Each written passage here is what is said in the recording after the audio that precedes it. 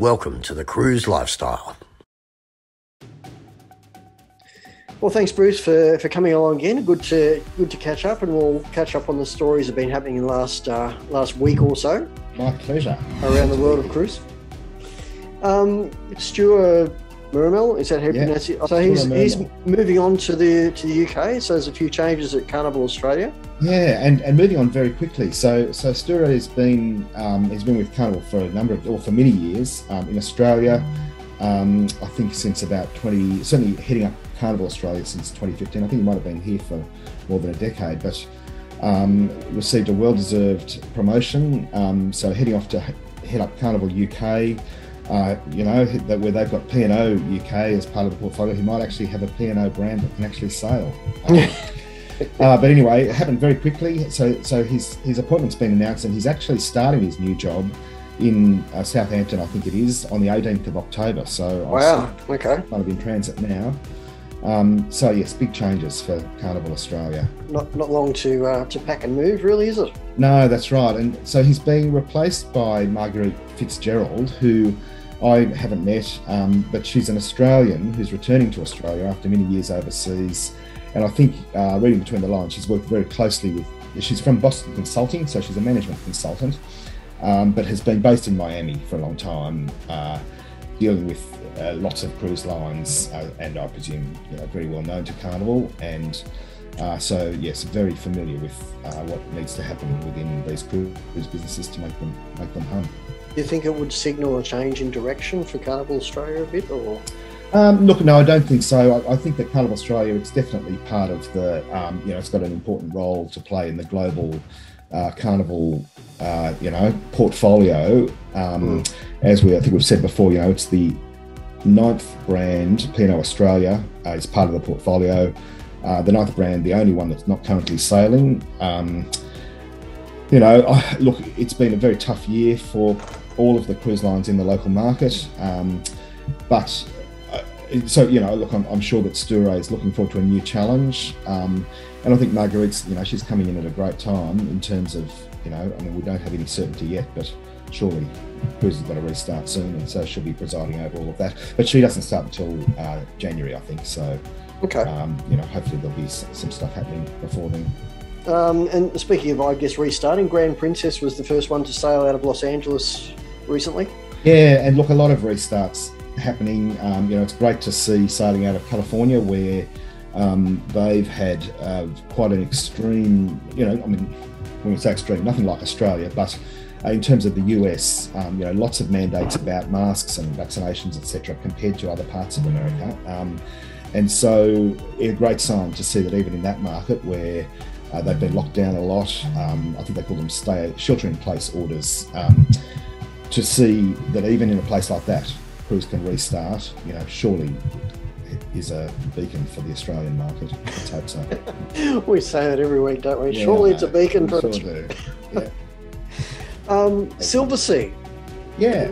Not normally ones to do TV advertising, but they've obviously got a campaign. Yeah, and I think that this is a bit of an indication of the new ownership, or it's a couple of years old now, but of Royal Caribbean. They've got lots of backing, but interesting to see how they'll be targeting these TV ads to a fleet that is, it's not a small fleet, but they're not big ships, and so you're not going for the mass market. So yes, interesting to see how that will be received, but a great sign of confidence in the future. And we've seen this, I think over the years we've reported on, the first TV ad for, XYZ, Viking Cruises or whatever. The fact that Silversea is joining that, again, shows the long-term sustainability and importance of the cruise sector. Yeah, absolutely. Even at the luxury end.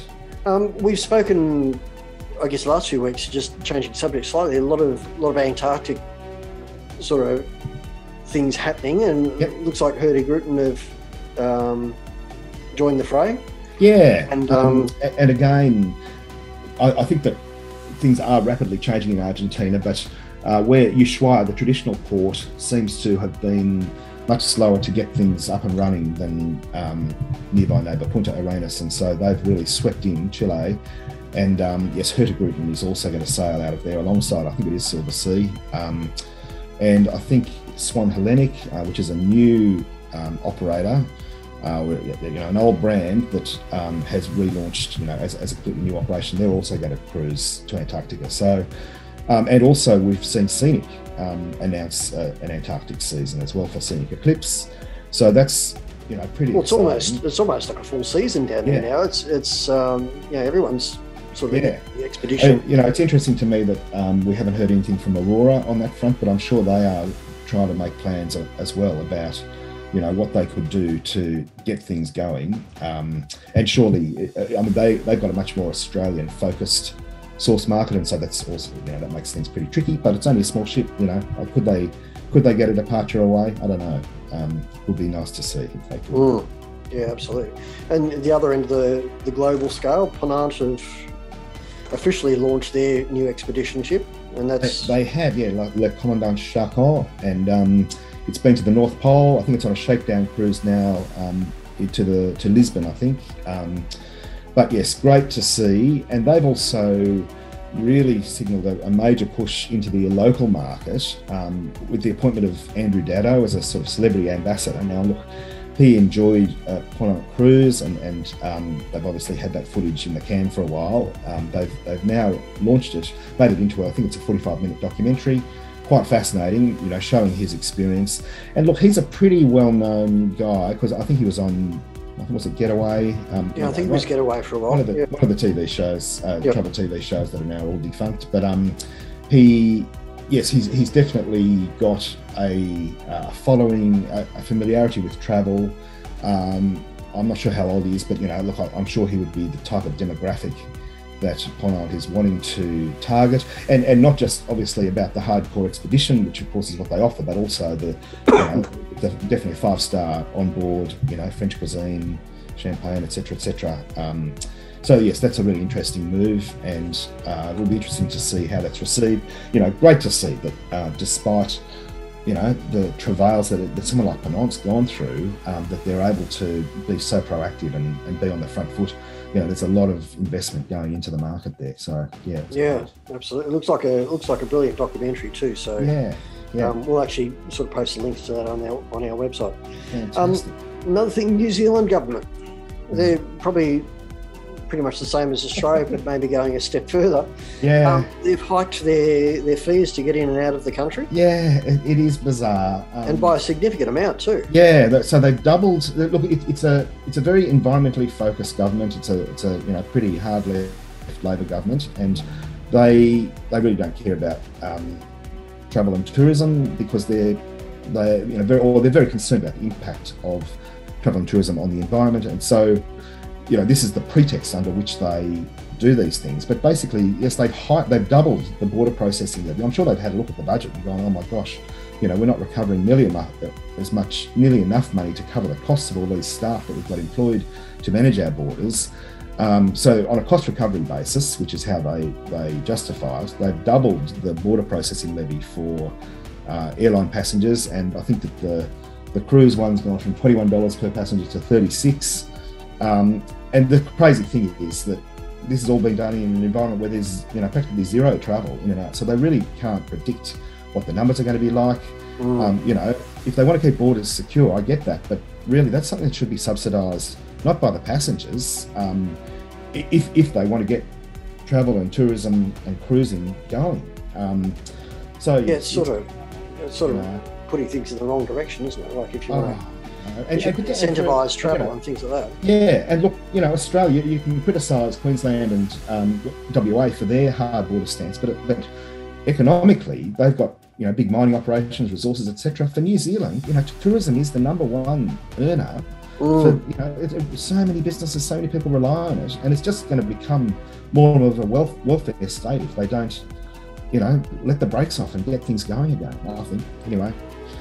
Yes, very disappointing move. We'll watch this space, I think, on that one, really. Yeah. And, speaking along similar lines, I mean, we spoke about Tahiti last week and reducing, the capacity. Bar Harbour, which is up in Maine, beautiful spot up in Maine, been up there, and it's there's a real anti-cruise sentiment there, I think, in the locals. And again, it's all political and perhaps not recognising the benefits that all these visitors come when they spend stuff. But Yep. it's been an ongoing debate in the local council, and I think they've the latest resolution is that they move to the next stage of considering major cuts to the number of cruise ship visits.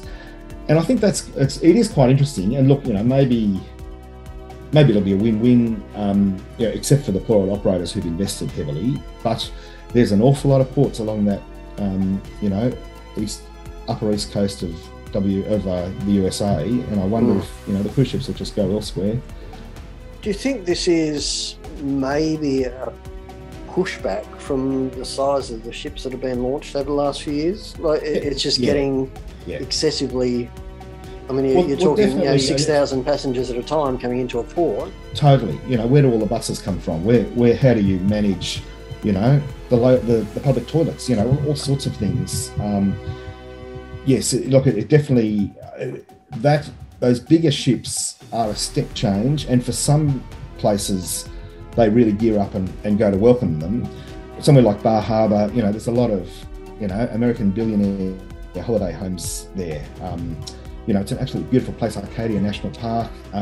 So I guess it's got lots of other attractions, and they're not so dependent on the cruise market for their economic prosperity. And so that's probably part of it, I'd say.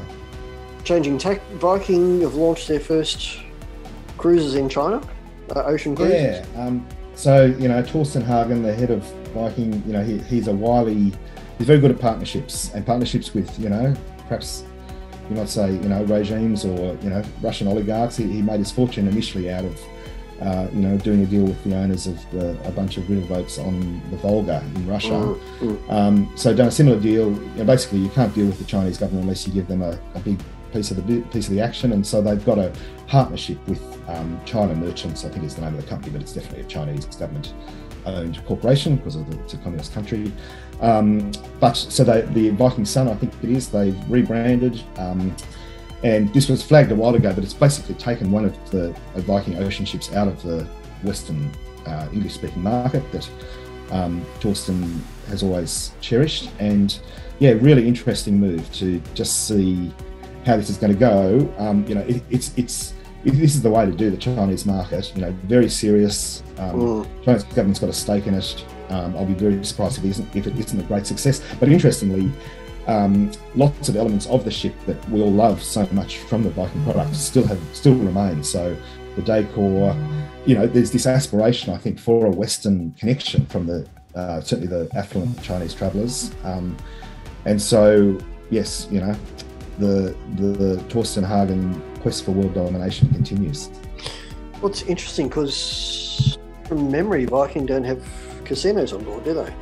Correct. No casinos, no kids. Now I don't know if that's going to change for this one, because will the itineraries change? I'm not sure. I haven't really had a close look at that, but that is a very interesting point. Does this signal a departure from that philosophy? Yeah, I mean, because the Chinese market is well known for the gambling side of things. Yes, absolutely. Yeah, yes. Interesting.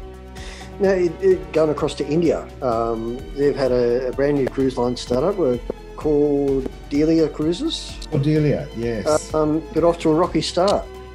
Well, you wonder if this is a bit of a beat up, but yes, as often happens on what happens on a cruise stays on a cruise, and it seems like this Cordelia, the concept of it is, initially certainly very much short for cruises, where people perhaps let their hair down quite a lot, and there's allegations of a drug bust on board, and I think there's some wealthy heir, the scion of one of India's many wealthy families, who's been caught with this nose in the white powder or something like that.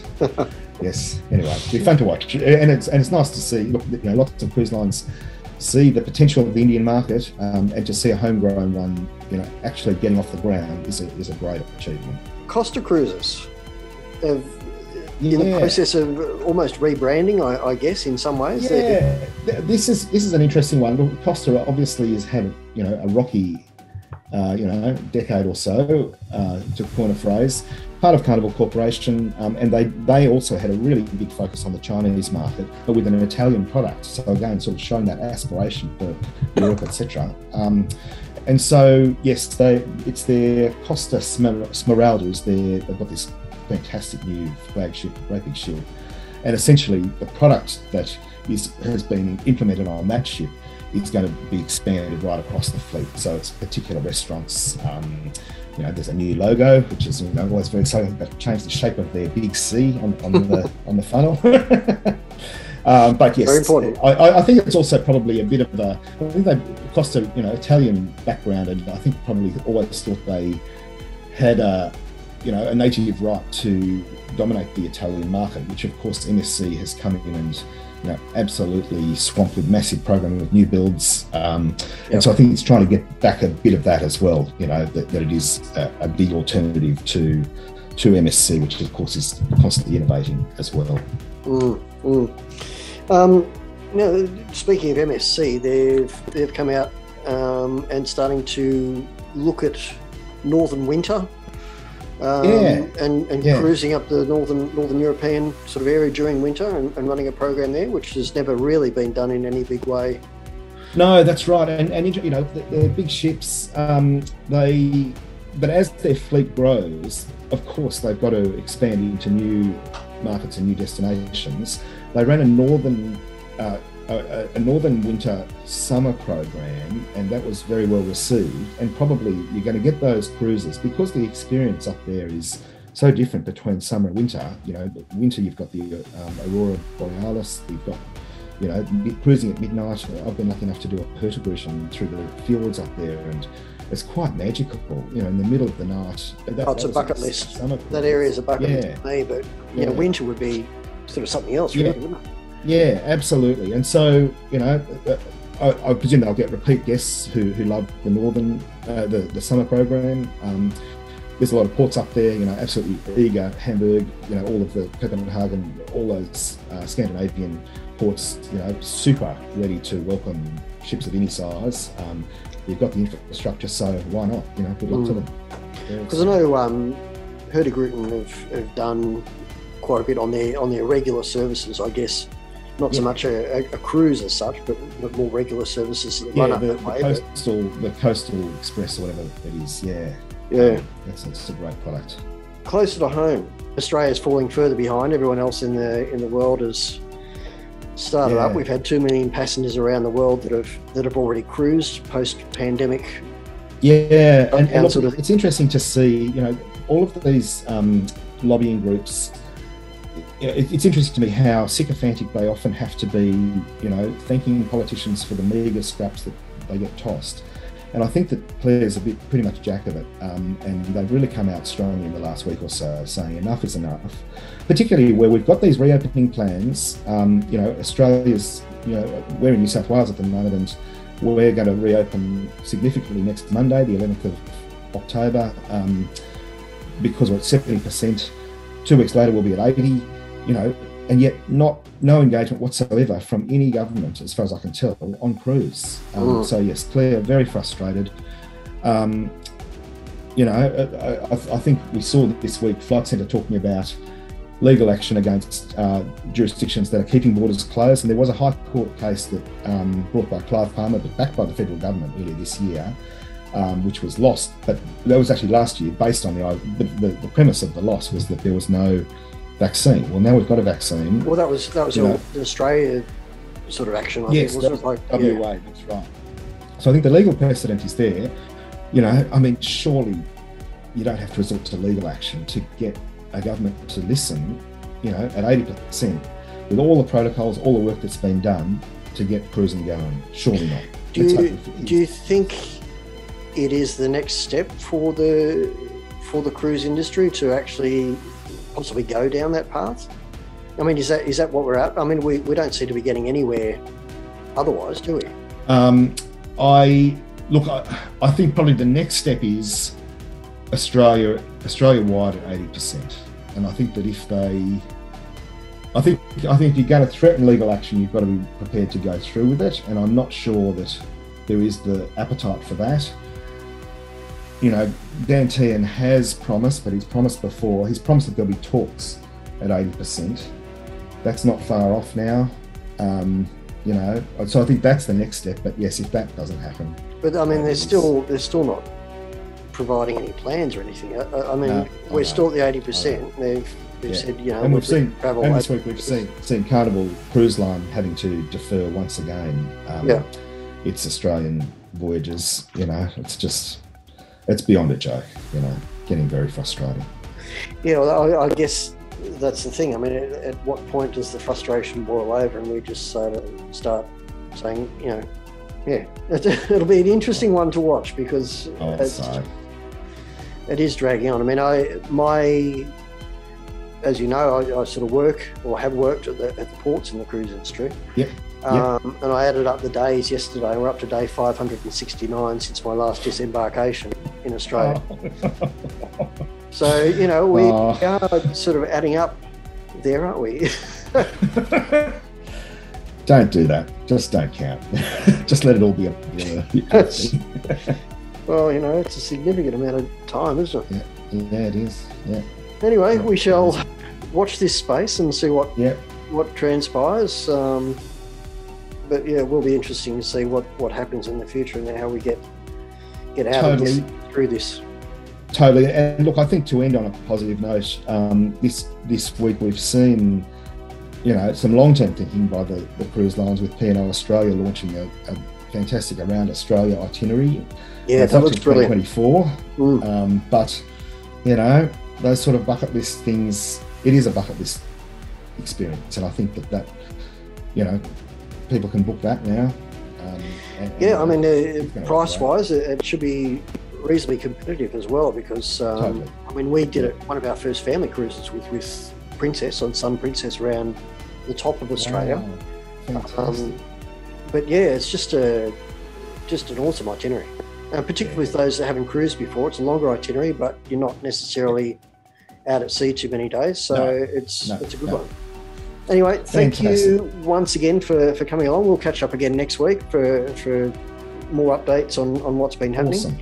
But thanks once again, and we'll see you next week. See you later. Thanks, Bruce. Thanks, mate. Bye.